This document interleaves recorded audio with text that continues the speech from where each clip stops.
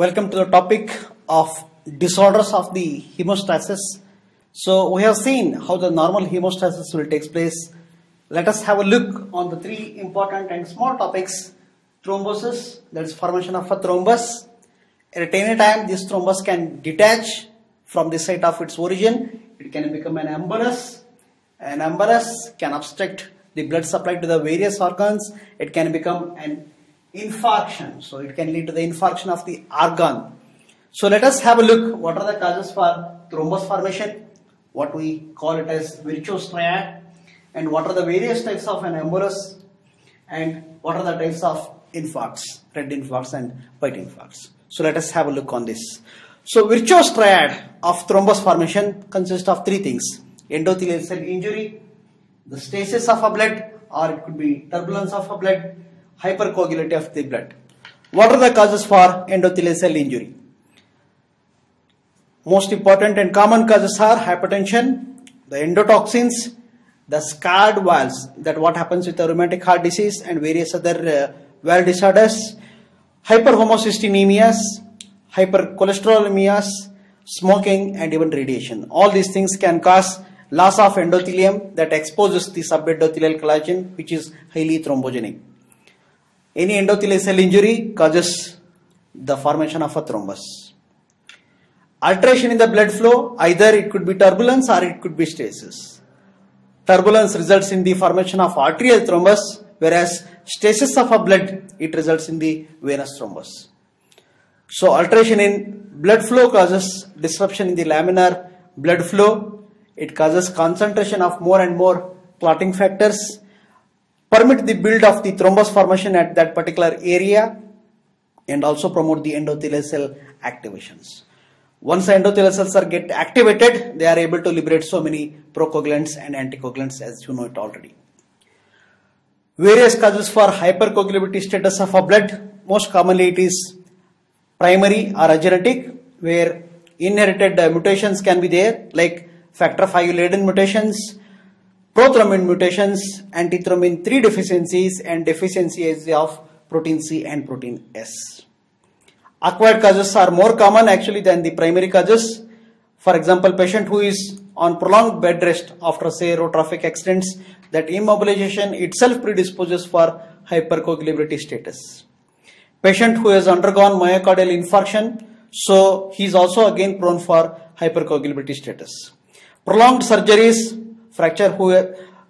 person who has suffered from fractures, especially of long bones, person suffered from high percentage of burns, patient with the procoagulant activities are commonly seen with the cancer patients. Say with the mucin secreting adenocarcinomas, a lot of procoagulants will be secreted and that will cause the hypercoagulability status of a blood. Patient who has undergone cardiac valve implantation, again very prone for hypercoagulability status. DIC and even SLE patients are prone for hypercoagulability status. Hyperestrogenic status, certain ovarian tumors like granulosa cell tumor makes the person in a hypercoagulability status.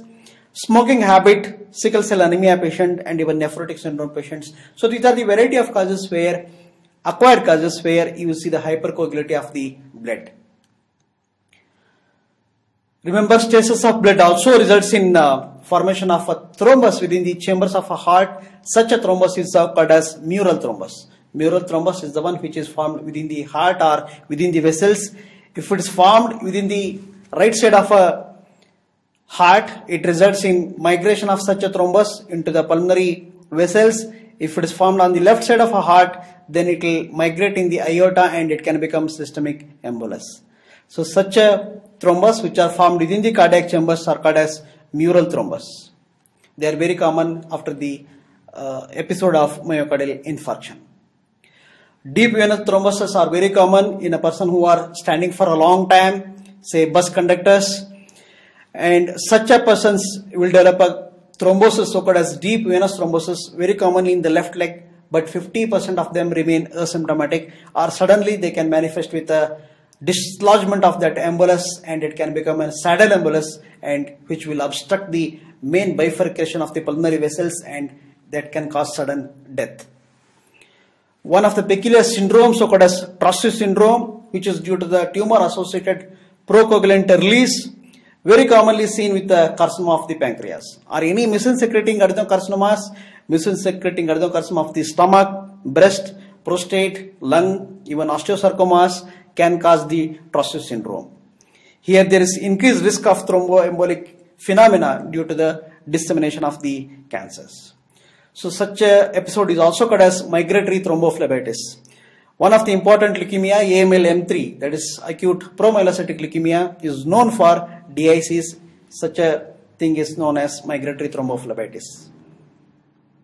Once the thrombus is formed, it will have one of these fate. What are the fate of thrombus? It can propagate from the site of its origin. It can become an embolus. Sometimes it can be totally get dissolved due to the fibrinolytic activity of the blood. Sometimes there can be recanalization of the thrombus that is formed within the vessel.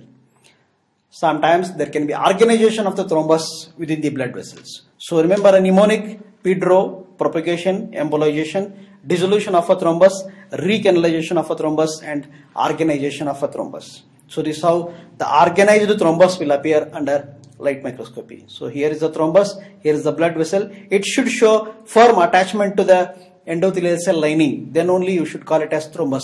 If there is no attachment to the endothelial cell lining, then it is a postmortem clot.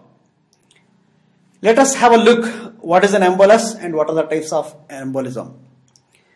Definition of embolism goes like this. It is a detachment of intravascular mass. Either it could be solid, or it could be liquid, or it could be gaseous mass, carried by the blood to the distant site away from its site of origin. So initially it will be a thrombus. If it goes to the distant area, then we call it as an embolus. 99% of them are thromboembolism. That means it is a thrombus, gets dislodged from the sites of its origin, and it becomes an embolus. So consequence of embolus is ischemic necrosis of the affected tissue. That means it obstructs the blood supply to the particular organ, and the consequences depends on which organ is get affected. Various types of embolism: venous embolism or pulmonary embolism, very commonly due to the deep venous thrombosis. These are seen in a person who are long standing in their occupation. Arterial thrombus, mural thrombi, very commonly seen after the myocardial infarction. Paradoxical embolism are the one where venous embolism will become an arterial, especially in a patient who is having ASD, atrial septal defect, or ventricular septal defect. So these embolus, initially they are venous embolism, they can become an arterial due to the defect in the heart valves. Fat embolism is very common after the fracture of the long bones, especially fracture of femur or fracture of pelvic bones.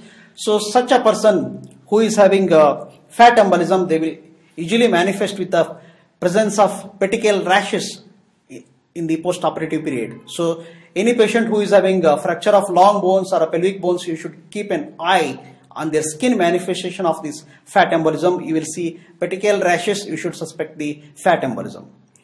It is very difficult to demonstrate this fat embolism in the autopsy cases. You have to use the frozen section, cryostat sections, and you have to use the special stain for fat, that is Sudan black and Isle red wove.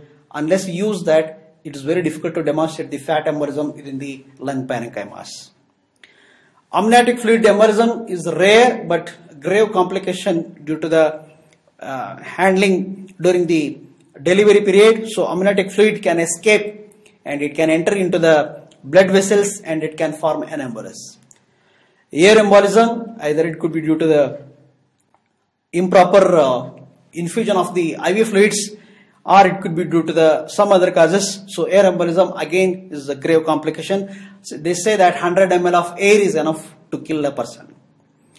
Septic embolism and foreign body embolism are very rare as such, and they are the two different types of embolism again. So let us have a look on pulmonary embolism. Remember, it is very commonly from deep venous thrombosis. Deep venous thrombosis in a person who is on long standing duration that predisposes stasis of a blood in the leg veins. Such a embolus, they can dislodge from that particular site and they can obstruct the main pulmonary arteries the bifurcation of the pulmonary arteries. So such a embolus is called as saddle embolus. Once a pulmonary embolism occurs, such a person are very much prone for development of recurrent embolic episodes. Multiple emboli or shower of small emboli in the small pulmonary arteries are very common in person with this pulmonary embolism. Systemic thromboembolism, they are very commonly arises from the intracardiac mural thrombi. Left ventricular wall infarction is the most common cause for this systemic thromboembolism. Patient who is having mitral stenosis, again very prone for development of these types of systemic thromboembolism. So these arterial thrombi, they will migrate to the different sites of the body. So they can affect anywhere in the body. They can go to the lower limbs and they can cause gangrene of the lower limbs. They can go to the brain and they can cause stroke-like episode and infarction of the brain. They can go to the intestinal mesenteric vessels and they can cause ischemic bowel disease. They can go to the kidney and cause renal infarction, and they go to the spleen and cause splenic infarction. Fat embolism is quite rare, and microscopic demonstration of fat embolism is the diagnostic point. Usually they occur 1 to 3 days after the injury. Pulmonary insufficiency will develop in these patients. The patients will develop tachypnea, dyspnea, tachycardia, especially in the post-operative period after the long bone fractures. Sometimes they also develop a neurogenic symptoms like irritability, restlessness, delirium, and a coma. Low platelets results in development of the petechial skin rashes. So any patient who is having long bone fractures, you should look for these neurogenic signs and symptoms as well as skin rashes. So if they develop, that indicates that person is having a fat embolism. And these can prove very fatal in 10% of the individual cases. So remember, what are the important causes for fat embolism? Mainly it is the fracture of the long bones. Not only that, soft tissue trauma, burns, parenteral lipid infusion can cause fat embolism. Sickle cell crisis, acute pancreatitis, liposuction, and even decompression sickness can be a cause for the fat embolism. Air embolism is quite rare, that is presence of a gas bubbles in the circulation. So 100 ml of air is needed to produce the clinical effect. Chest wall injuries, neck injuries, sometimes really it could be therapeutic or intraoperative. So all these things can prove lethal. Decompression sickness that is seen with the deep sea drivers is again an example of the air embolism. Amniotic fluid embolism is quite rare but very grave complication of the pregnancy. It results mainly due to the ruptured uterine veins. It is important obstetric complication. So patient will manifest with a sudden onset of severe dyspnea, cyanosis, hypotension, shock, seizures, and even coma. If at all patient survives, they are very much prone for development of the pulmonary edema as well as repeated episodes of DIC. So with that, few types of embolism, let us see the two types of infarction, that is mainly the red infarct and white infarct. So what is an infarct? Infarct is the area of ischemic necrosis due to the occlusion of the arterial blood supply or due to the impaired venous drainage. Most commonly it is due to the thrombus, or it could be also due to the embolus. Rarely it is due to the vasospasm or atheromatous occlusion of the vessels, or sometimes due to the external tumors that will compress the blood vessels. Impaired venous drainage results in the congestion of the organs. So depending on the color, we classify them as red infarct or hemorrhagic infarcts. If they are anemic, they are called as white infarcts. So red infarcts are mainly seen in the organs with a dual blood supply like lung and small intestine, and organs which are loose like in lung, we see again the red infarcts. So very commonly they ask in MCQs, which of the following organs will show red infarcts, which of the following organs will show white infarcts. So you should remember that red infarcts are seen in organ with a dual blood supply, like lung will have a dual blood supply, bronchial arteries as well as pulmonary arteries. Loose organs like lung again, and with a venous occlusion like ovarian torsion, again it results in the red infarct. And previously congested tissues also shows the red infarction. Organs with a single arterial end blood supply, for example heart is having only one blood supply, that is coronary arteries, there is no other alternate blood supply. So these arteries are the one which will supply the blood to the heart. Spleen is having only one arterial supply, that is splenic artery. Kidney is having only one arterial blood supply, that is renal artery. So any occlusion in the blood supply to these organs results in the white infarcts. So heart, spleen, kidney and brain, what you will see is the white infarct. And microscopically what you will see is the coagulative necrosis in heart, spleen and kidney, and you will see liquefactive necrosis in the brain. So that is the two types of infarcts, white infarcts and the red infarcts. Thank you.